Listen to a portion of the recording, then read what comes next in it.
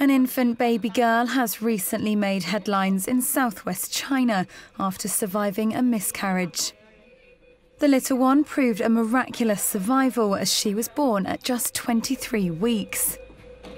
Weighing only 660 grams and less than 30 centimetres tall, the ultralight baby girl was affectionately called the chopstick baby due to her height just reaching the length of a chopstick.